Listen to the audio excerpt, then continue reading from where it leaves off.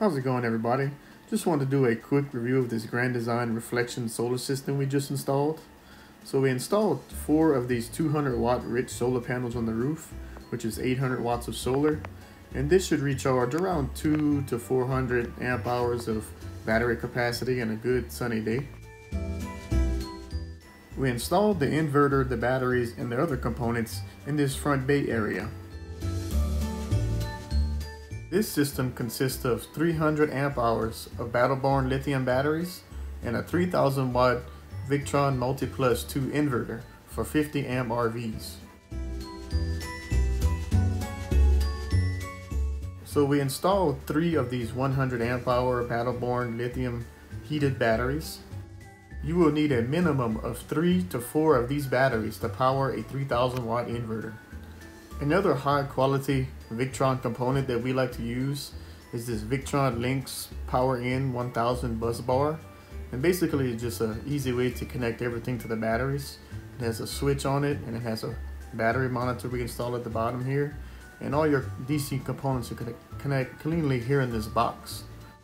So if you ever need to work on the system or add components or anything, it's very easy to isolate the batteries from the rest of the system.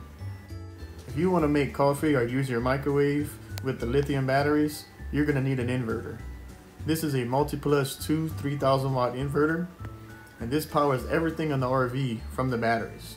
In addition to an inverter, it's also a huge battery charger that charges the lithium batteries while you're on shore power or running your generator.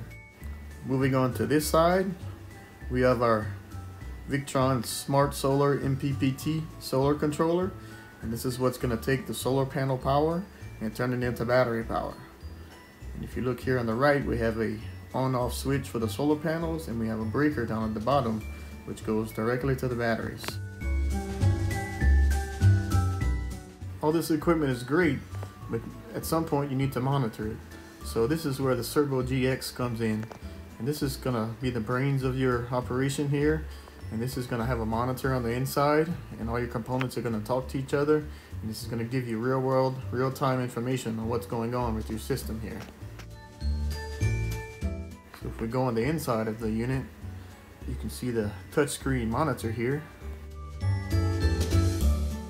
So this is the Touch 50 touchscreen monitor, and this is going to tell you all your information about your system, your battery percentage, your solar charging, how much power you're using, and if you have grid power coming in. Victron has the best system monitoring on the market. If you're looking for something easy to monitor and something reliable, Victron is the best.